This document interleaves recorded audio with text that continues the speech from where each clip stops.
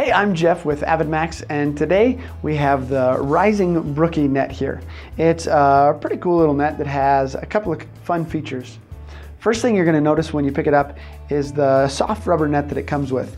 If you're still using kind of one of those old school nets, it's time to upgrade to one of these. They really are a lot nicer.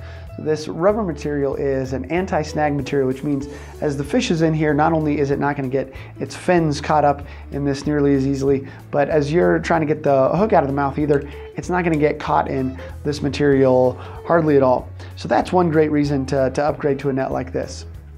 This net is made out of anodized aluminum, and then as you can see here on the handle, they've kind of added a little bit of texture. They've knurled it a little bit here, and that's just going to make sure that as the net gets wet, you're still able to get a pretty good handle on it so that it doesn't slip out of your hand at all.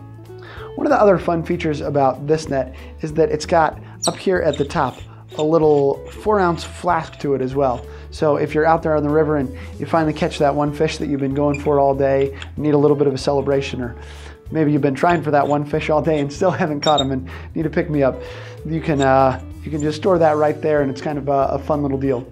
You'll also see along the edge of the net right here is a little ruler. So you're able to actually just put the fish's fin right there. And if you're taking a picture of him, especially one of the great things about a net is you can kind of leave the fish in the water to take that picture so that he's not getting as stressed out. You'll be able to put the fin there and then kind of measure where your fish comes to, and that way you can prove to everybody back home that the fish really was as big as you were trying to tell them. This net itself is 28 inches long. The hoop itself is 16 inches, and kind of at its widest here, it's 10 inches and then tapers down a little bit. The net on this one is actually a little bit shallower than some other nets. It's only 8.5 inches deep. But the nice thing about these soft rubber nets is they're going to stretch as well. So especially as you get a fish in here, it's going to be putting a little bit of weight on that if you're picking it up much at all, and it's going to stretch that out pretty nice for you.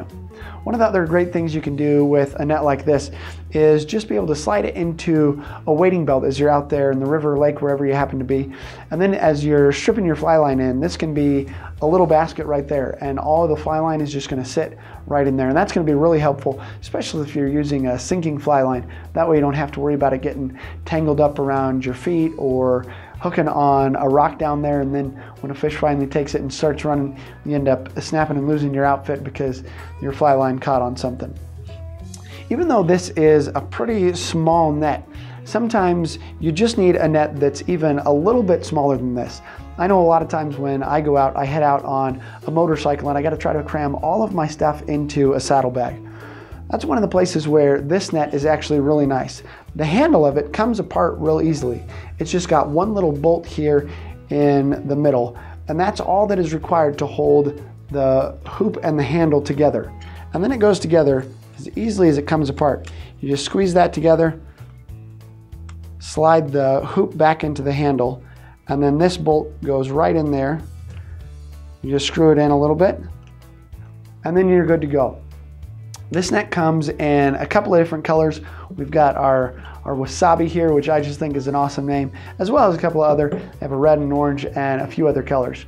If you're just looking for one smaller net that kind of has a couple of extra fun features to it, as well as is able to collapse down even smaller for those times where you're heading out and need a little bit of a tight space, I think this is going to be a great net for you. For more fly fishing and outdoor related videos, subscribe to our AvidMax YouTube channel.